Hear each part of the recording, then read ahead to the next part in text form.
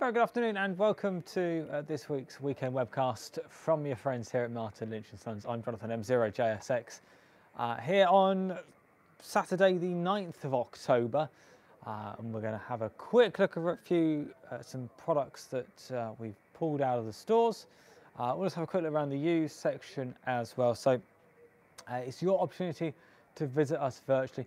Now I realise that we're not the only live stream to do amateur radio today. Obviously the RSGB convention is on this weekend as well, which we are the primary sponsor of. So if you're watching this on catch up because you're watching the RSGB convention, absolutely fine. We hope you've enjoyed it, and certainly that's one of my tasks for tomorrow is to catch up with all the videos and lectures from the convention that I've not been able to view because I've been here. But that's certainly what I'm looking forward to doing. I'm looking forward to seeing DX Commander's presentation, see what Callum has spoken about, and also what Ray Novak has been talking about with, I believe he's been doing stuff about POTA and SOTA and general sort of operating from the field. So I'm quite interested to see what Ray has said in his talk as well. There's loads of talks. Going on at the RSGB convention online this year.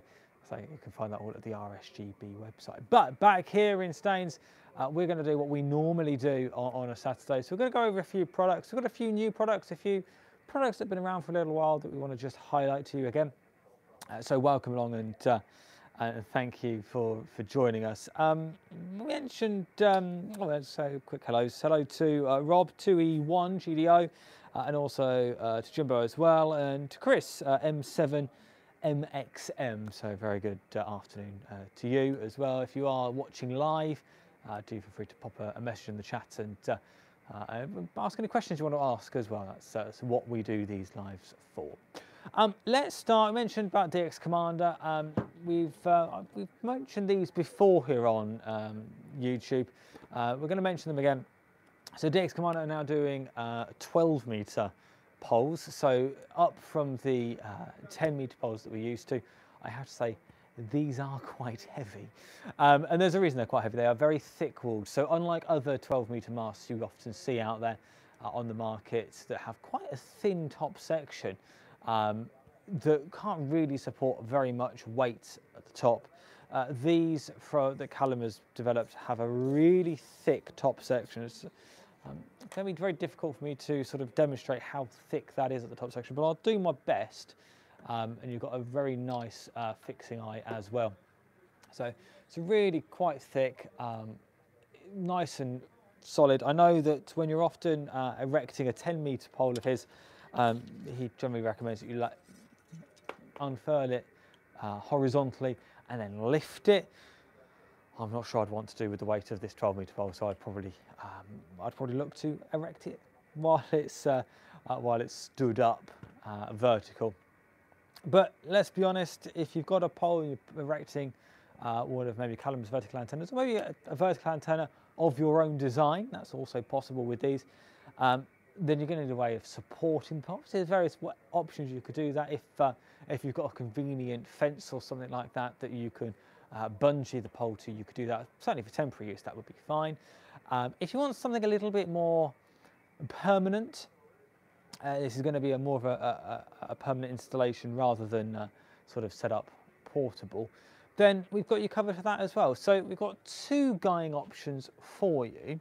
I'm going to see if I can find them. I know I'm off camera, so I do apologise, but I can't see one of them. Anyway, we've got the DX Commander guying rings in stock, but we've also got these guying rings from DX Engineering, and you get a pack of 5 of various sizes, and they obviously get smaller as you go up. It's like I'm doing a magic trick here. That one's stuck in my finger. There you go. So you've got a series of 5 guying rings from DX Engineering, and these are very inexpensive. They are certainly less than about £15 for the set. And what's really good with these, and I'm going to show you on the smallest one, that you have 2 options for guying.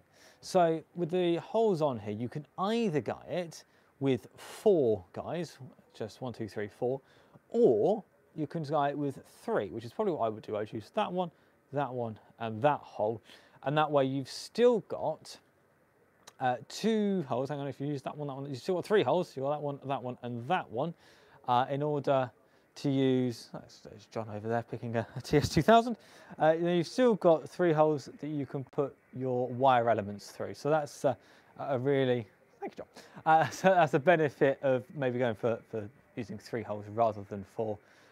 Although if you wanted the sort of stability and the assurance that it's not going to fall over, then maybe 4 guys would be the better option.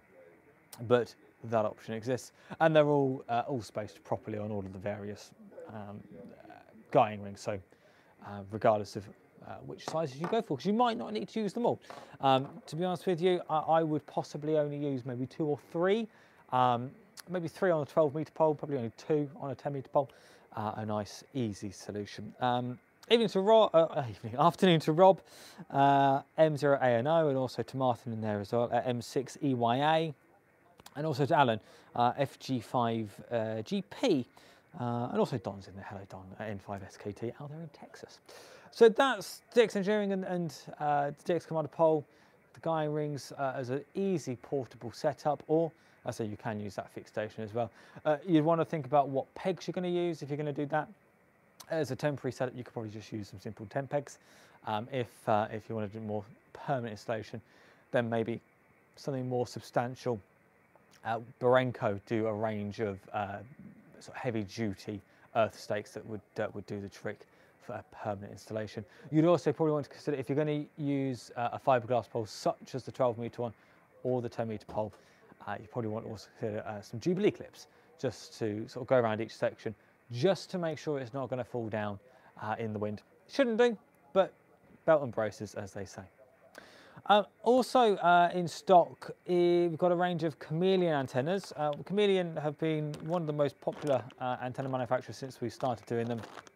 This is the MCOM 3 Portable in stock, so a nice wire antenna, simple to deploy if you're going out in the field. In fact, you could probably attach it to a 12-metre DX Commander, now I come to think it. Of course, you could also support it in a tree as well.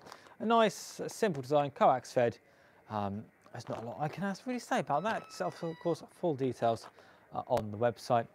And what we're also seeing is a lot of people wanting a telescopic aluminium or stainless steel whip. And that's, there's a few options. Chameleon antenna do one as well. So it's a typical affair. It's pull it out at the top, and you've got a 3/8 thread on the bottom for you to connect it into whatever you'd like. What you could do one of these is you could go for a mag base that's got a 3/8 socket on it, or proper mount. Pop one of those on. Use an antenna tuner, such as, you could probably even use the MAT 40 now I come to think of it, but that would work very nice as a portable setup. Of course, you could also, if you've got the ICOM IC705, you could also use the AH705. That would also work rather well. Chris said he thinks I'm out of focus. Let me know if I am, if anyone else thinks that. What else can I mention? Let's also mention something that's been in stock we've been stocking these for absolutely ages. So we've got, I mean, it's just a bag of wire at the end of the day. That's what kind of we're looking at the moment. But the Alpha Delta DXLB Plus. So this is basically it's a dipole. It's a trapped, not a trapped dipole, a parallel dipole. I think they want us to call them now, for 160, 80, 40, 20 and 10 meters. Nice thing about this is 100-foot end to end. So it is a very similar length to a full-size G5 RV, and you're going to get top band as well. You've got some loading coils, which is how it achieves sort of top band and 80 meters in the shorter space. Nice antenna. Alpha Delta makes some absolutely wonderful stuff, including their DX range of antennas, DXCC being their most popular for 80 up to 10. But DXLB Plus, you want to get performance and you want to get top band as well, that's definitely a good option. With a tuner, you'll get it on the other bands too. So that's the DXLB Plus in stock now. We've got a couple of Surecom instruments that we've had in stock for a while. So we've got the SF20, designed for going on top of your handheld if you want to measure SWR and power. Well, it's actually more power than SWR, but it will give you an SWR indication as well. But yeah, measure the output power from your handhelds. SF20 in stock, and SWR power meter. This is the SW102N. It's got N types on it rather than SO239s, which is nice to see. Designed for VHF, UHF, so 125 to 525 megahertz, and will cope with up to 120 watts. So that's the other one, SF20. This one, the I'm going to get the part number SW102N. I'll say N for N type. We did a video a little while ago about the nano VNA we've started doing, and we did the video and they were now stock. Well, I'm happy to say they are now back in stock. So if you are after a really nice high quality VNA that doesn't cost the earth, then the nano VNA is in stock. I'm going to bring it a little bit closer for you. So you get everything you see in that little kit there, and I'm hoping I'm in shot. There we go.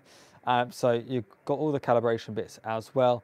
Nice high quality color screen on it. There's a touch screen too, so it really is everything that you need to get going. Got a charging cable in there too, and a little stylus as well, so you're not going to don't need to sort of be jabbing your finger into the screen. You can use a stylus. Again, back in stock. Just wanted to bring that to your attention. And now a new product that we've only started doing in the last week or so, and this is in relation to the fact that obviously IC9700 has been a huge success for ICOM and ourselves here at Martin Lynch & Sons.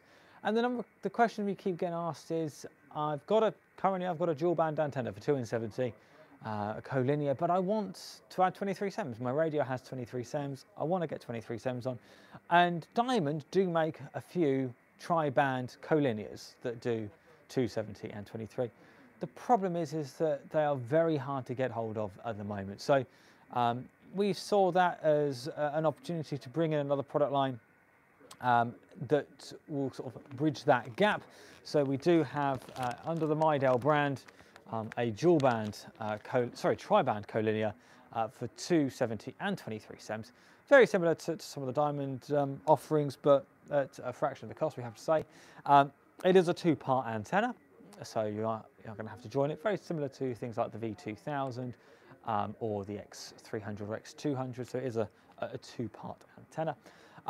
Gain figures, 6.8 dBd on 2 meters, 9.2 dBd on 70 SEMs, and 11.8 dBd on 23 SEMs. So quite impressive gain figures.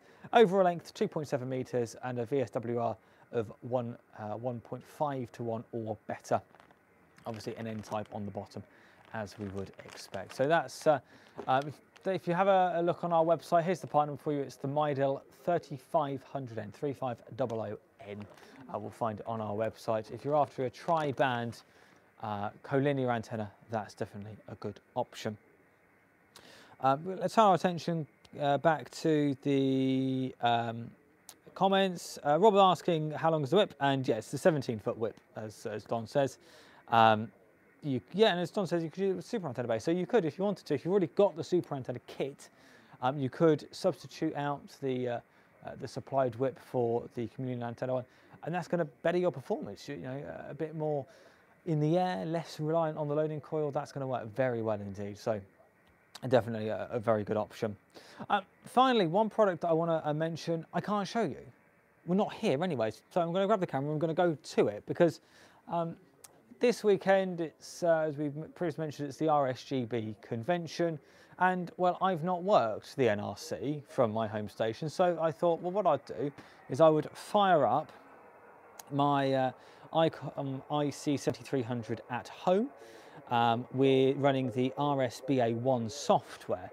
So that is, this is the whole point of the RSBA1 software, is enable you to remote control your home station from afar. So this is my radio at home, listening to GB3RS at the NRC, and I did work them earlier on using this setup.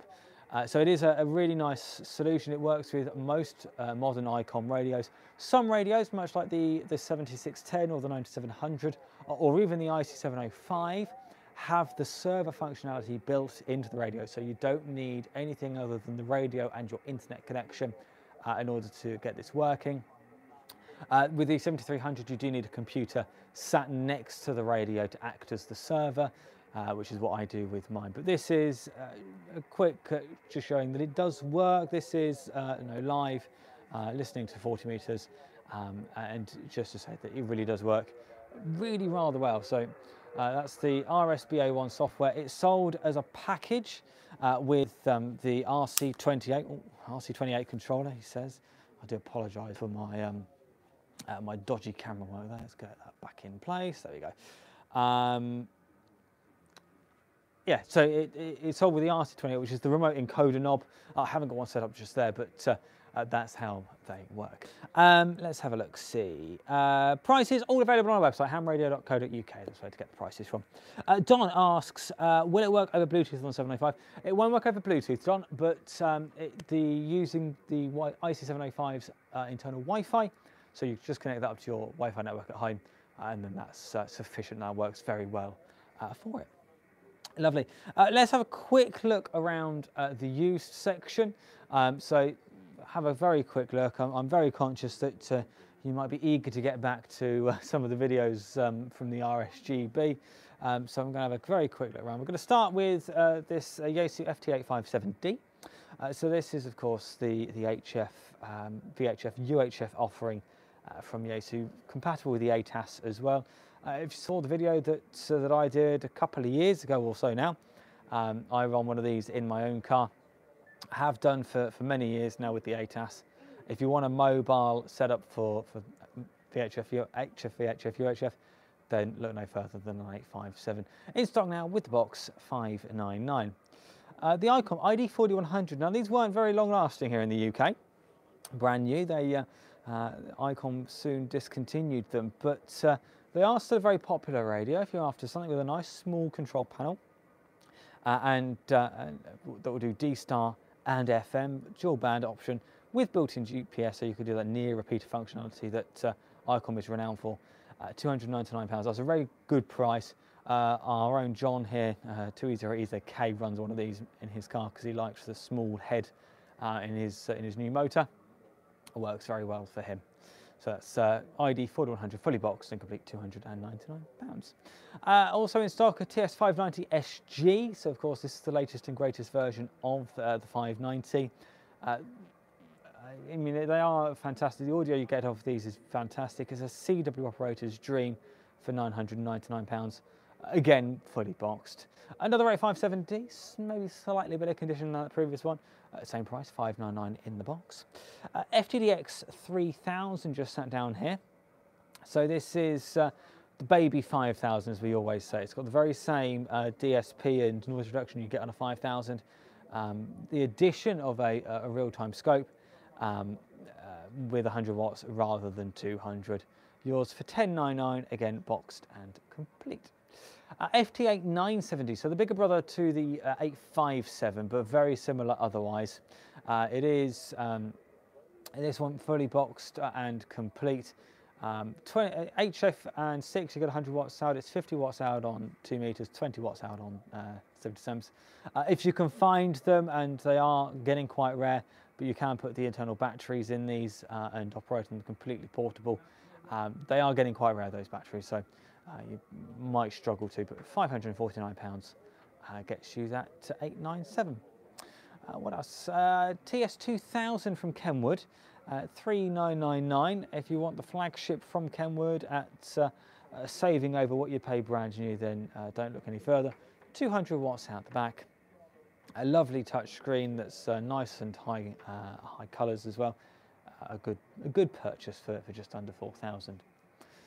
Let's move round. We've got FT991A just out there for $10.99. HF, VHF, UHF with C4 FM system fusion on 77s and 2 meters with that nice real-time spectrum scope as we get from the A version.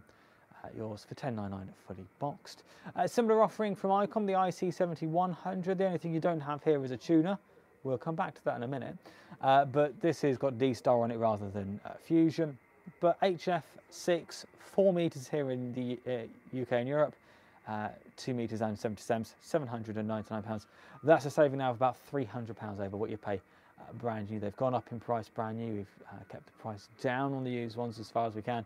And I believe this one is only a matter of months old. So that one really is a good purchase over the brand new retail price. I mentioned the fact that the 7100 doesn't have ATU. Well, you could use the ODG 87,000, designed of course for the IC 7000, but this will work with pretty much any Icom radio produced in the last 30 years or so. Yours for just £119. That's again a good buy. Also from LDG we've got the YT1200, designed for FT450, FT950 and FTDX 1200, and also the YT100, designed for the 857 and the 897. And the FT100, if memory serves me right. Flex 6400, the base SDR station from Flex Radio in America, 2749, a good price, nice coloured touchscreen. It's full specs on the website hamradio.co.uk. FT450D, there was a while ago we had stacks upon stacks of these. We've slimmed down them. We've only got a couple of these left now. £549. This one doesn't have the box, but has got the mic manual and DC cable. A lovely compact HF and 6-metre radio. You'll know the story. I had one of these when I first came to the hobby. The DX expedition that went to Christmas Island 10 years ago now, I think it was, used these. A solid radio, nice and reliable. What more can you want?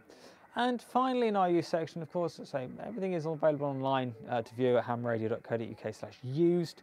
But finally, Pelstar AT1500 DT.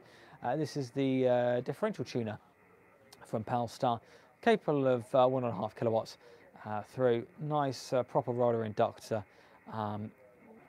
They just are fantastic. They will cope with balance line as well as coax. So if you wanted to run ladder line right into the shack, you can do so with the Pelstar. It's got the internal balun that enables you to do that. Oh, actually, we also got a BT 1500, so the later version of sort of the same design as well. Both in stock right now. Okay, I'm going to pop this camera back here. I'm just going to walk back over and then we'll sort of finish up. I think just. We've been going for just over 20 minutes, which is a good time, I think. Let's have a quick look see here then. Afternoon to Tim, G5TM. Oh, hello, my camera's moved over there. Afternoon to Tim, nice to see you. Welcome along. If you're not subscribed to Tim on YouTube, go and subscribe to Tim. He does some fantastic antenna videos. And I particularly liked his... John is trying to highlight the fact we've got an FT3 in stock as well. We do have an FT3 in the used section. You can see it on the website hamradio.co.uk/used. Yeah, back to Tim. Yeah, Tim does some fantastic antenna videos. I particularly like his videos where he goes out portable or mobile in his car. I think he needs an ATAS for his 891, if I'm completely honest. Dawn highlighting the fact that FT857Ds are hard to find in the US. They are quite rare over here as well, Don. It's not just out in the States. Obviously, Yaesu discontinued them a couple of years ago now. And since then, there's not really much in the market now that does what an 857 did. So they do come up used, as we see, but they never last very long. We did have another one last night, but it sold online over the web. Clive, what's the antenna rotator on top shelf in the corner? It's been on show for years, must be going cheap. The antenna rotator in the corner is our demo, but we do actually have, at the moment in our used section, a used G1000. I say used, it's actually unused. It's never been out the box, apart from to be put on the shelf here. But that's on the website. It's a G1000 DXC. It is supplied in an as-new condition if you are after a rotator. Paul says, any used speakers for the FT991A? We don't have any of the matching speakers. That would be the SP10. We don't have any used SP10 stock. We do have them brand new. They're just over sort of £100 brand new. Afternoon to Peter. That's M0PGW. And hello to TC KG4BFR. Hello to you as well, and hello to Mike as well. G3PGA down in Devon. Right, I'm going to wrap it up at this point. Unless there's any final questions that come in, or you want me to go and grab something to show, I'll wrap this up. Don't forget, if you're not subscribed to us here on YouTube and you haven't got that bell notification switched on, make sure you do. And that way you'll get a notification every time that we go live or upload a video. Of course, we do our normal something for the weekend videos on a Friday. So make sure you're subscribed to that. Of course, you can also subscribe to our mailing list as well. Go to our website, hamradio.co.uk. Scroll all the way down to the bottom. There's a yellow banner. Pop your email address in there and you'll be signed up to our weekly emails. We email you once a week. We bring you some products and an update from your friends here in Staines. Next week I'm off, so it'll be Tony in the hot seat for the weekend webcast. So be nice to him. I know there's this weird thing happening with our audience where you tend to be either a Tony fan or a me fan, and that's fine. Yeah, if you're tuning in for Tony next week, then absolutely perfect. He will be here next Saturday afternoon, doing the live video and going around the used items as well, and much what I do as well. Let's have a look. See, Kevin asks about the ID52. No, afraid not, Kevin. Don't get me wrong. As soon as we've got them, we will be shouting about the fact that we've got them, because we want to see them as much as you do. Let's be honest. I want to get my hands on one and have a good play. We haven't got them yet. They haven't arrived in stock. The latest update from Icom is hopefully by the end of the year we should see stock, but don't hold me to that. Icom are doing their best. I know there's a few out there. I know that Andreas M0FXB has got one, and a few others that they've imported from Japan. But in terms of actual availability in the UK, not yet, but soon. If you've got a deposit on one, we will of course let you know as soon as they arrive in stock, as soon as we know they're on the way. If you haven't got a deposit on one, £25, get yourself on the list, and just reserves one of the first units when they arrive. Right, thanks very much for all your comments. Thanks to Kevin for that question as well. Make sure that you're subscribed to us here on YouTube, and you're getting, and make sure you hit that bell icon as well so you get notified when we go live. And until next week, thanks very much. And if you haven't already, on 40 metres, 7113.9, go and work the NRC. I'll see you soon. Bye-bye.